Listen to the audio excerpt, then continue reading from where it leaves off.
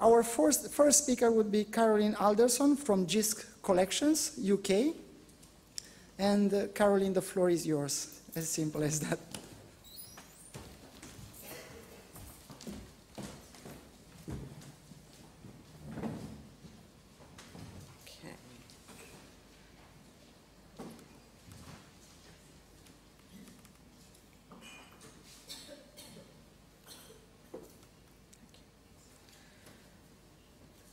Thank you. I'm Carolyn Aldersons. I'm from JISC Collections in the UK. I'm representing a consortium of UK higher education institutions. There are around about 160 to 170 universities, and we represent their requirements. We manage the consortium, we negotiate their agreements for them. So what I'm going to talk about today is really looking at usage statistics and publishing data and metadata, and talking about why we need them in the context of those agreements that we're doing which relate to open access. So I had already indicated that I'd be talking about this. Oh. Okay. It disappeared. Really focusing in on how, by using this usage data and for usage data and APC data, looking at two publishers to some extent, how this can inform us around the value of agreements that we have in place or that we're planning to have in place, and also thinking ahead around metadata and how that also features in the picture here and how important it is. So again, this is around the transition to open access, and we should remember that open access is not an event in itself. We're just moving to open access. It's taking time. There are many things to consider, and in the UK, it's very important. And it's important for the UK because there are some mandates in place that say UK researchers must publish open access. The feeling behind this is that through moving to open access, it will provide a large impact for the UK economy.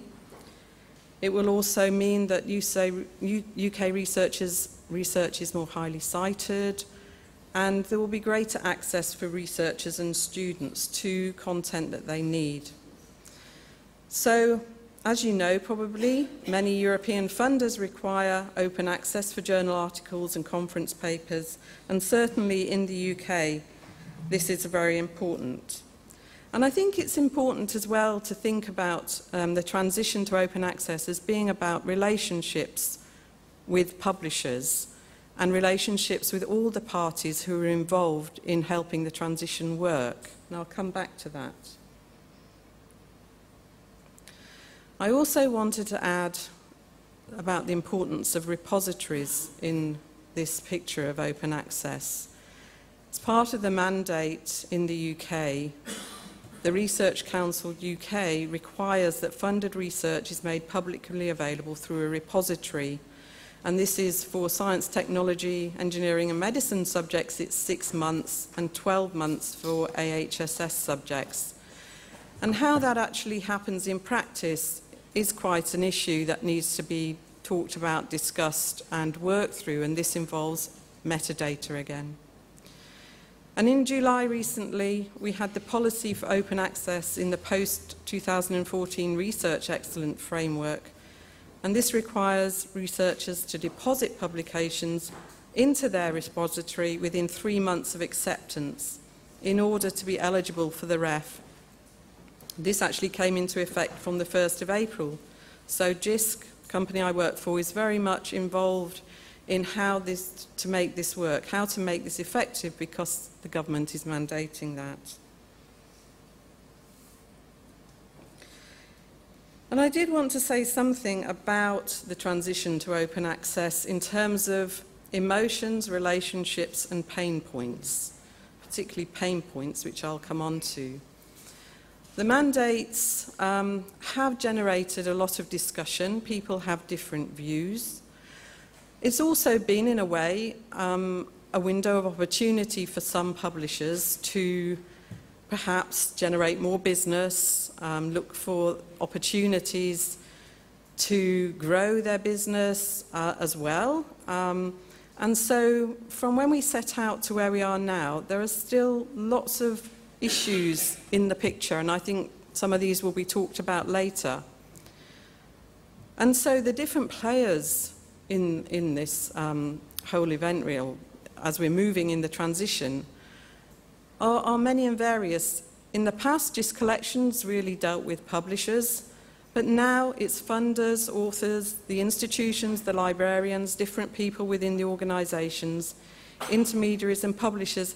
All of these feature really when we're thinking about what a good agreement is, when we're looking at what we need to do when we come around to renew an agreement with a publisher. And the pain points that really feature in this relate to constraining costs and the compliance of open access. So those two things, if you get them right, means that it's then possible to realise the benefits of open access. But constraining costs and looking at open access compliance issues really do involve quite a change of direction in the discussions we have with publishers and providers. But it's only by making the change that everybody will benefit. That's my opinion, is that we're all players in it, and we all have to look at what our own responsibilities are and how we can make the changes in order to move ahead and really fulfill what we're trying to achieve with open access. It's not really happening on its own. There's quite often we look to other people, we say if they did that then this would all work, they need to change, they need to do this. I think it's much more complicated than that. So I'm going to look at, firstly, how we might think about constraining costs. What JISC Collections has done, has used APC data for, to predict costs, to review the value and savings from offset agreements.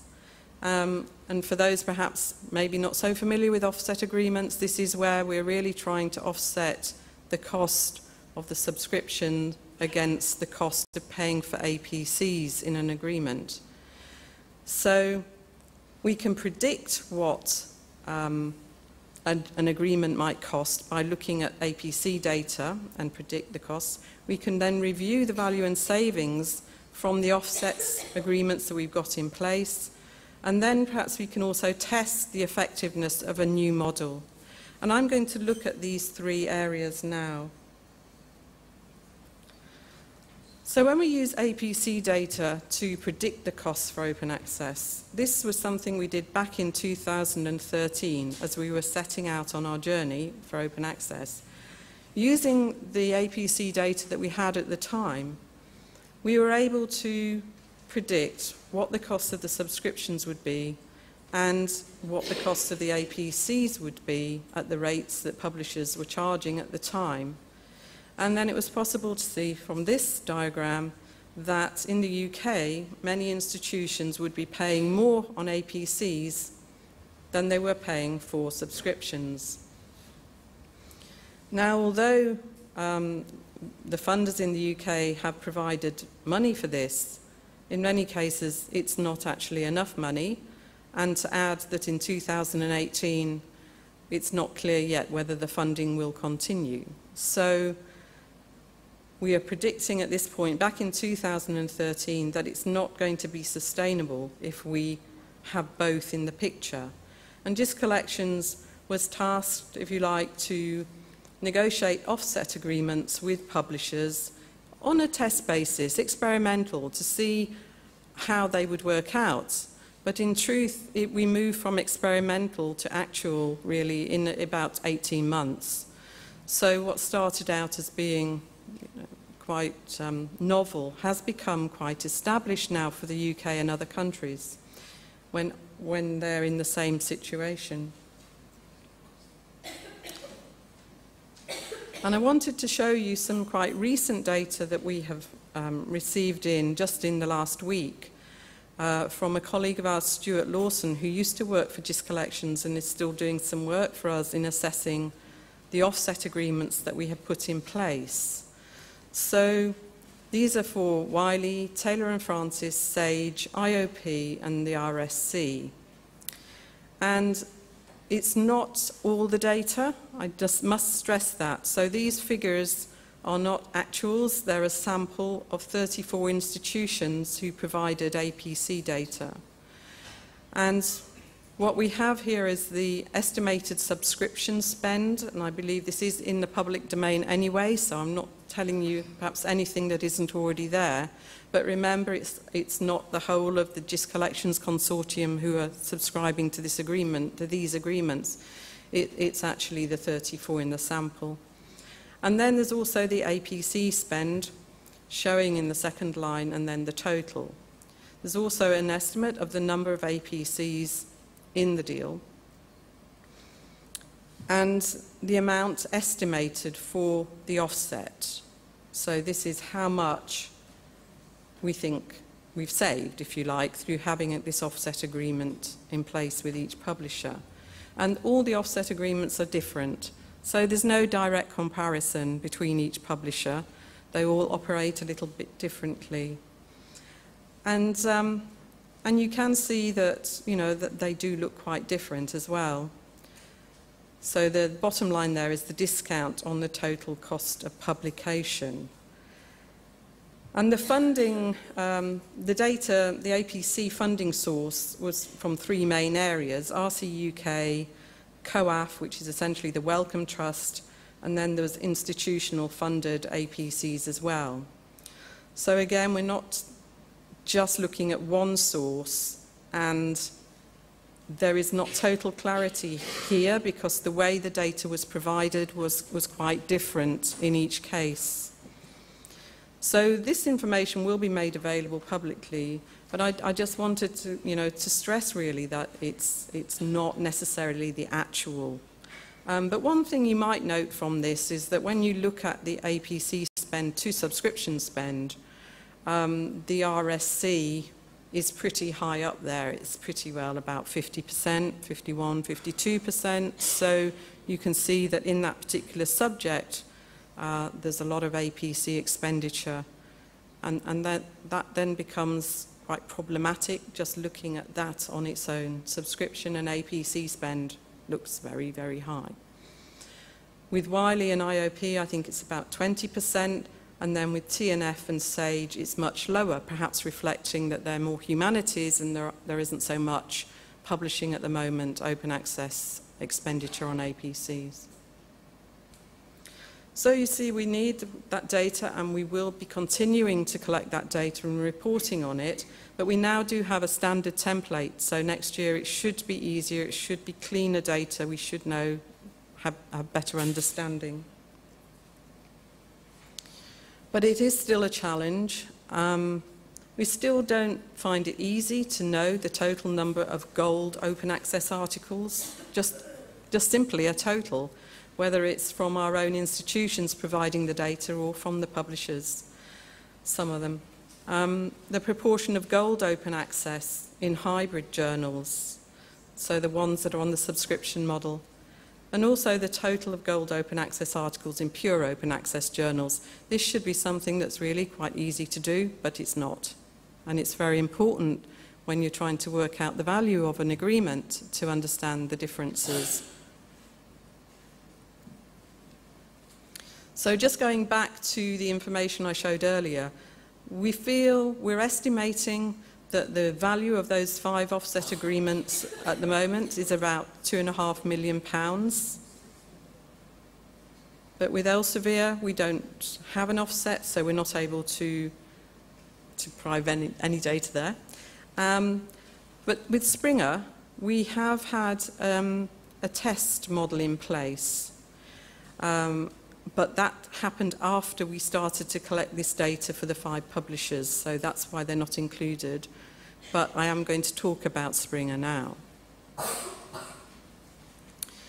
And when you look at what might be the best model, really, when you're thinking about this issue of subscriptions and open access, APCs. Probably the most effective model, predictably, is one where you pay more or less the same amount for publishing, and then you have access included, or for a small fee. So it's flipping the model, and countries that actually have the mandates, who are mandated to publish open access, and also have quite significant historical print spend, this is the model that works quite well, predictably, for those countries. And it's also predictably easier to manage because it can be managed at a consortium level, paying a single amount. And it means that if everything is open access, then everything can be published within the required time frame with a CC BY license. So overall, it hits that pain point of cost management and constraining the costs. And so that's the agreement with Springer at the moment, is looking at that. And there are other countries as well who have got this in place. Netherlands, Max Planck Institute, Austria and Sweden are all piloting it. And as I said, really, it's the funds that were paid for subscriptions now fund open access publications in Springer hybrid journals. And then there is an additional, what's called a transition fee, that allows for access to all the content. And so far, that is actually looking quite good as we assess this model. So just to look at it visually, you can see that before, in the standard model, we had a subscription price and then APCs that would just be added on and on and on. And to the right-hand side, you can see that in the flipped model, it's capped. So the APCs are capped when they get to a certain point, and we're not paying any more for that. And when you see it at country level, you can see that if a publisher moves from country to country at consortium level, you can gradually move everything to open access in a very managed way. And to show you some of the figures that have come through the analysis so far, this is UK open access and non-open access articles. If you look back to the left-hand side, November 2014, the blue is the non-open access and the pink is the open access. So as you move towards the right and to May 2016, you can see that open access publishing is increasing. And I have to say that some institutions, some libraries, some institutions are still actually publishing on the subscription model. We're not quite sure why. We've got to get to the bottom of that, because really they could just publish totally on open access. And here's another slide that shows you the value of the APCs and the percentage increase per month. So the value down the left and the percentage on the right-hand side scale. And it varies a little bit through the year. But you can get the full information then about what's actually being published through this type of feedback. And the one I found quite interesting is the UK articles by subject. So you see medicine has the most published articles within Springer Compact, and only 2 for history, not surprisingly. And again, just visually to show you that difference between how it was when it was a subscription agreement and then how it's changed. Now it's just easily available for authors to publish in the Springer journals. So there's no barriers for them. They're not having to pay APCs. The APC's already been paid up front. And it is interesting that their output has increased in the Springer content. So why is that? That's something that we need to investigate further, whether it's the same in the other countries as well. Has it meant that if you take away all these barriers and adopt this model, that a publisher will actually see researchers publishing more in their journals? So that would be good. At the moment, there's the cap works. Obviously, the citations will increase for these researchers. And the publishers are seeing researchers deciding to publish in their journals. So in terms of the effectiveness of this model, when looking at the, if you're totaling up the expenditure by APCs to May, there were 78 institutions in the agreement, and we estimate that their APC spend was 3.7 million euros. And in fact, as of July 2016, the article value is up to 4.7 million that have been made openly available. And they're made openly available immediately upon publication with a CC BY license. So that means they, or it suggests they are all compliant with the policies that we have in place. And as I said, the articles published in the first 5 months increased by 25%, the total. So this is a model that is also discussed at consortium level, who meet the consortia involved in different countries who have this agreement, meet with Springer Nature now, and discuss it, discuss what works, what could be improved, what might be changed, and it's a real relationship in that sense. So it provides, if you look at the value proposition here, a sustainable price with increased publishing at no additional cost. It's also one agreement, so that cuts out some admin and some bureaucracy. The open access is covered centrally by the university, so the authors don't get stuck in that, that issue of payments. And it's OA compliant. I wanted to talk about thinking about constraining costs, perhaps looking more at the subscription side of it and thinking about usage data.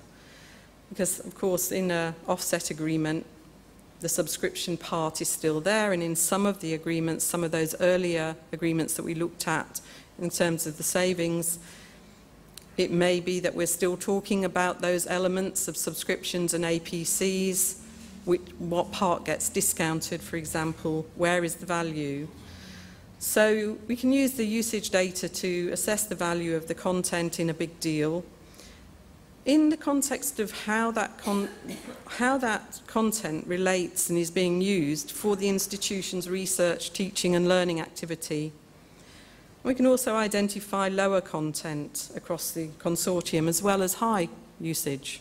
The lower usage needs to be identified. So when you look at a big deal, quite often, you know, a publisher is likely to say it is tremendous value, you're getting an awful lot for the price. All those journals that are licensed. When you look at what journals are most used in the UK, when we're looking across our consortium, we find it is a much smaller number. When we look at, I'm just using one particular publisher example here, but actually it appears to be the same across all the publishers with big deals. And then there are the journals outside the big deal, and there may be some subscribed titles there that an institution takes that they have to take, but they're not in the big deal, so they shouldn't be forgotten because there is a cost to that year on year with a maybe standard subscription price increase. So how well are those journals used? You would expect them to be well used if they have been picked purposefully as extra subscriptions. And there's also the gold open access articles in journals that the UK publishers, and you would expect them to be well used because they're relating to the research output, so you would expect them to be used continuously to support future research. The same with those gold hybrid journals within the big deal. Some of them will be very well used, some of them perhaps not so well used. And then there are those articles that are published by the UK authors that have to be transferred into repositories that are on the green model, and they will be well used. So you can see here that, here are the repositories. So you can see that it's possible to drill down to the detail of this to really, and now that open access is in the picture, to really understand within a big deal what is valuable and also what's not included in it from outside. And I think this is more than we used to do. We're having to think about this more. And if I look at an example then of a big deal consortium usage, and it is an example, we can see here that there are 502 titles that account for, there are 530 titles that account for the top 75% of usage. And then the next 10% account for 227 titles. And then the bottom by usage, and this is across the consortium, is 1510. So you might think then that there are quite a lot of titles that have little value at consortium level. Actually, at institutional level, some of those titles might be very, very important.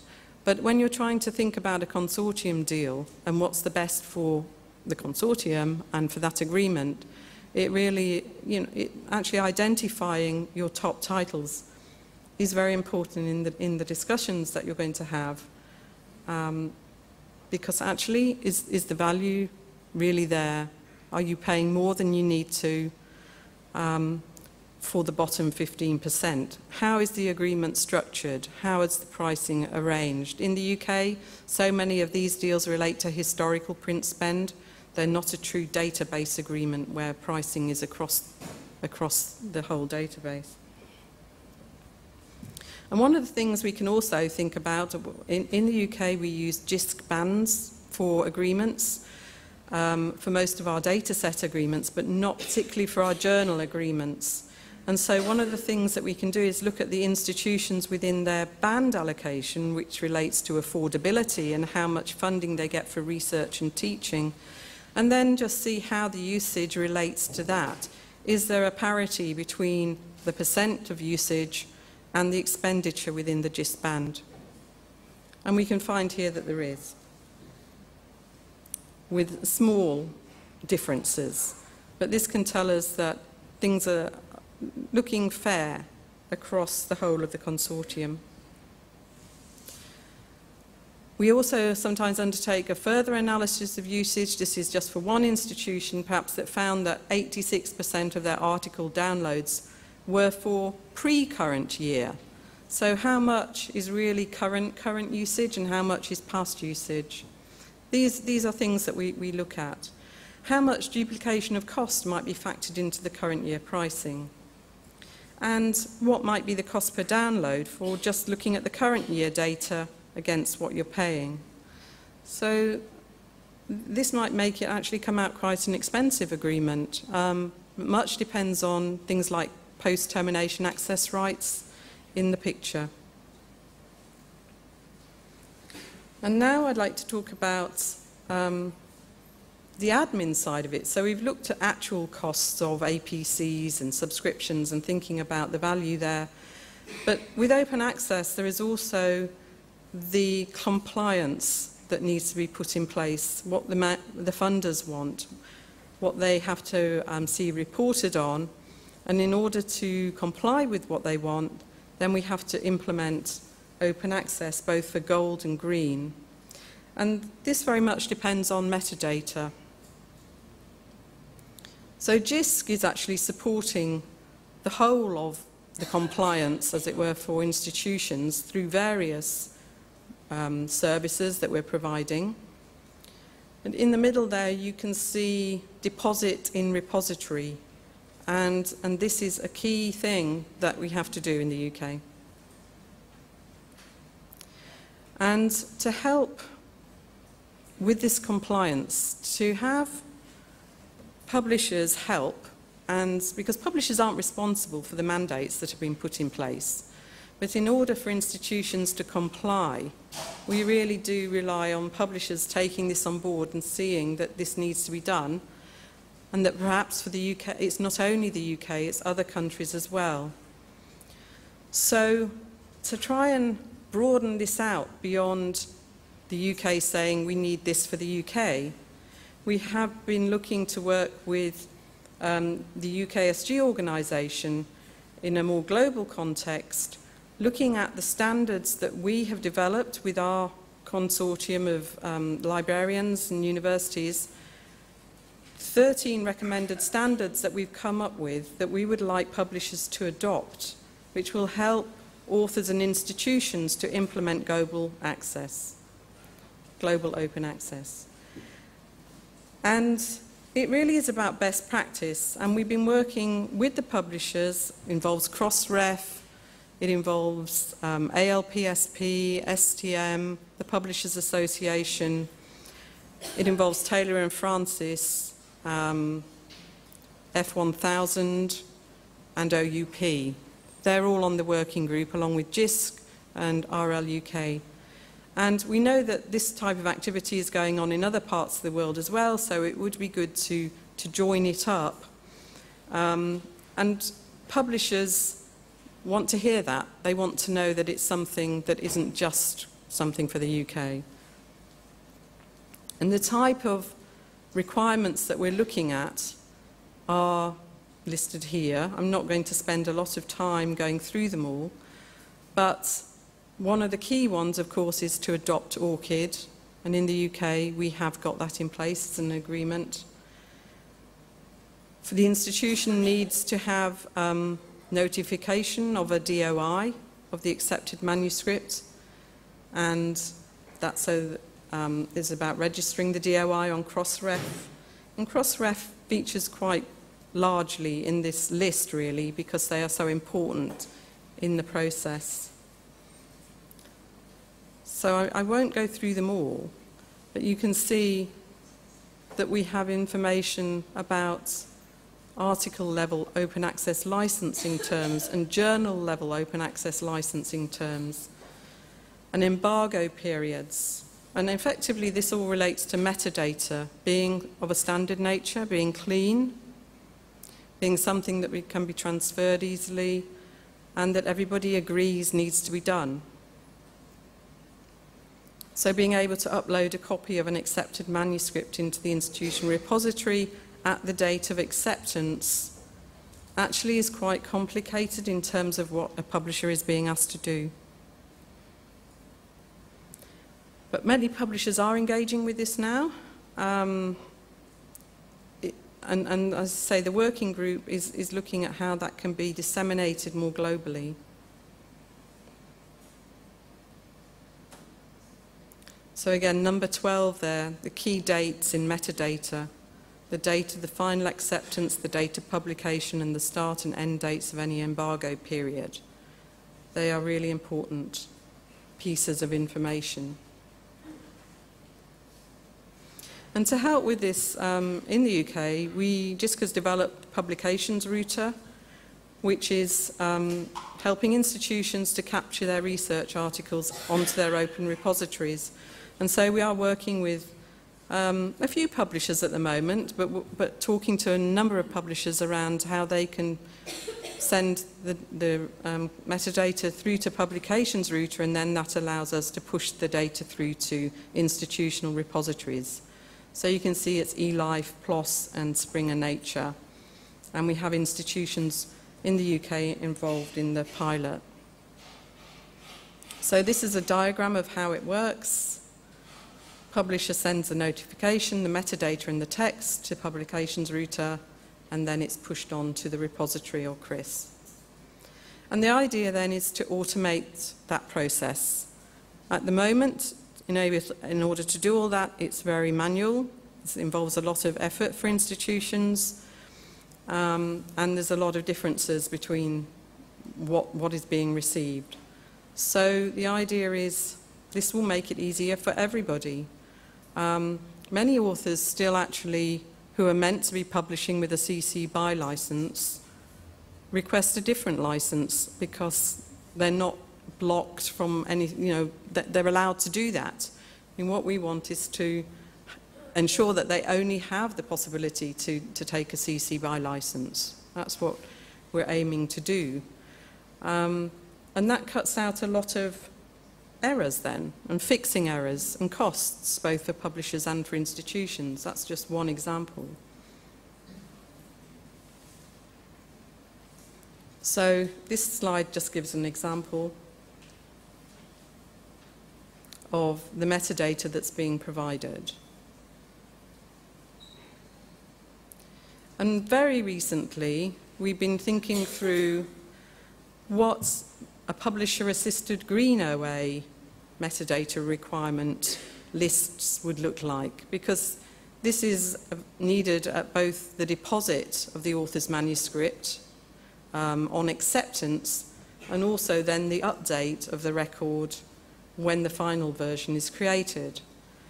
And you can see the list of what should be in the metadata, what should be required, and it changes slightly then, the DOI showing on the right-hand side for the update.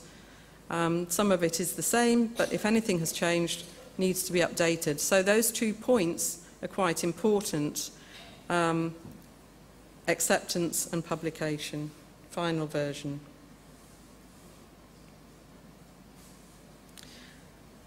So talked about costs, constraint and metadata, and I just wanted to go back to that requirement then. When you're OA compliant, you have to provide full data about your APC outputs. And we've seen at the beginning how difficult that was. That's why we're developing JISC Monitor. So this is in development, but the idea of this is that we are helping institutions to monitor their expenditure. And of course, with better metadata, that should be a simpler process all round. So the type of reports that can come through when this is sample data, so don't take it as truth. This is some universities who are participating, providing their data. You can see in this one the number of APCs paid by publisher for a particular institution. In this one you can see expenditure statistics by institution. UCL, my colleague Paul Eyre is sitting here, he will recognise the huge amount of APC expenditure.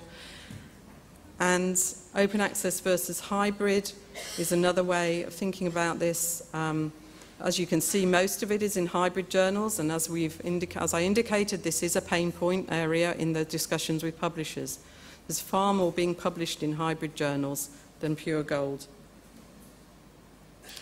And this one is an indication of gold publications for which green would have been available as well. So that's quite useful to know when the funding dries up, if it does.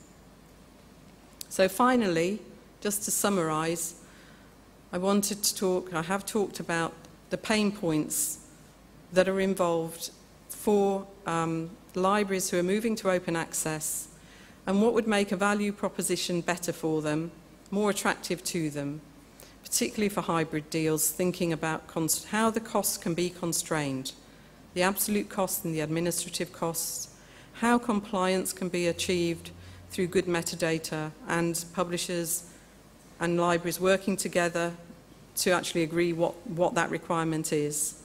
And those 2 in place then will really ensure that the benefits of open access can be realised accurately, that articles can be discovered, and there will be an impact through the open access route. So I'd like to thank you for listening, and I don't know if there are questions now or later. I